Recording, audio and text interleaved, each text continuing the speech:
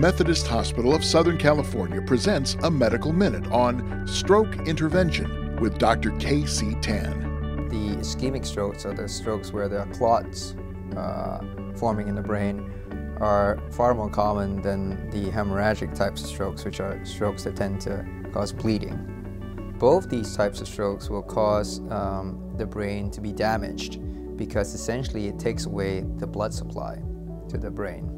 A mechanical thrombectomy or aspiration thrombectomy, where you either physically pull the clot out or suck the clot out from anywhere in the body. When the patient meets qualifying criteria for clot removal or extraction, we typically place them in what we call an angio suite.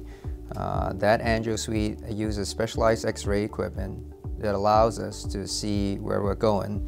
We thread a catheter up from the groin, past the abdomen, through the aortic arch, into the carotid vessel, and then into the brain to physically extract the clot. Well, we deploy a device that embeds itself into the clot, and then we physically pull the clot out. It is a game changer.